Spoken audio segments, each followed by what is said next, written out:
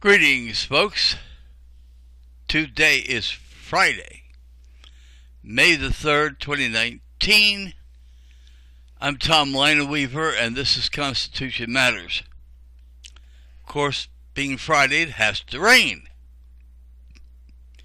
Now, it's not raining off and on, but it's not raining the whole day. It's just misty, cloudy, yucky.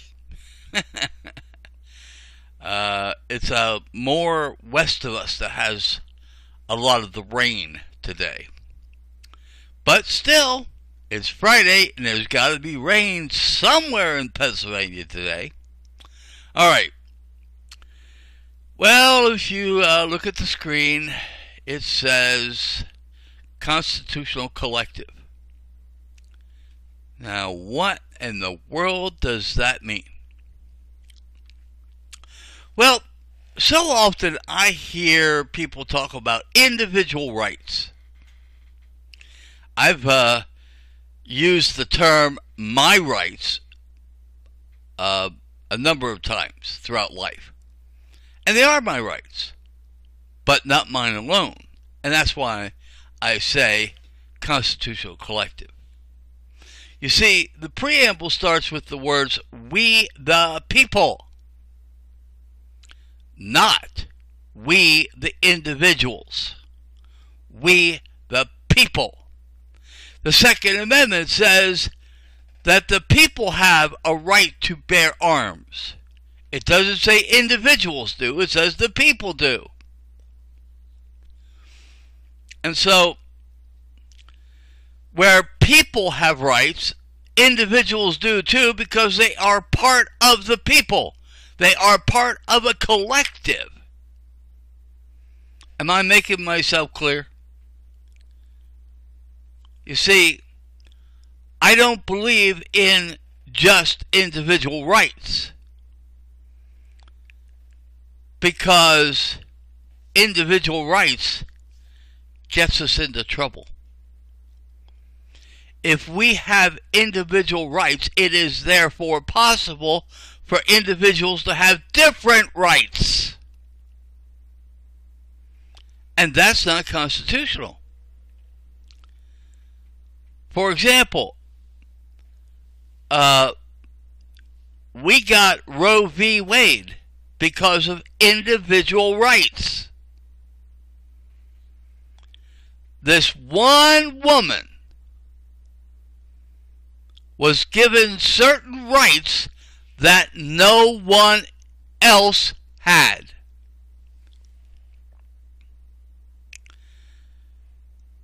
Our rights are held by everyone. The right to bear arms is held by everyone, male or female. Doesn't matter. They are rights of the collective. And because they are rights of the collective, we as individuals share in those rights. I've heard, like I said, I forget what I was listening to. I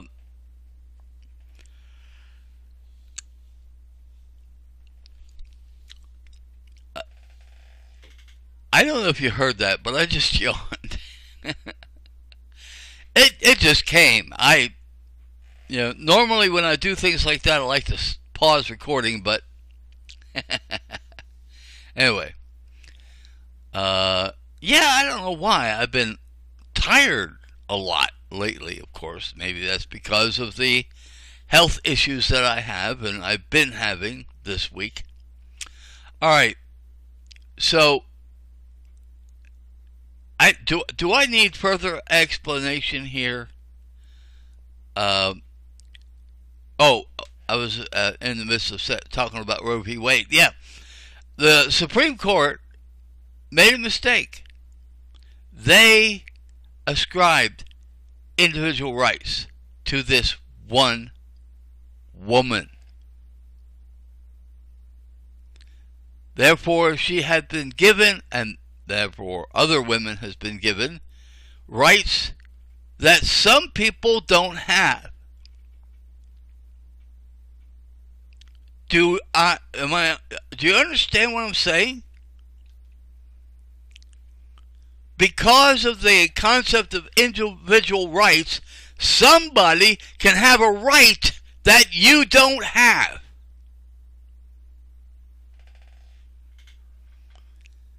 I mean, how would you like it if I had a right of freedom of speech and you don't? Think about it.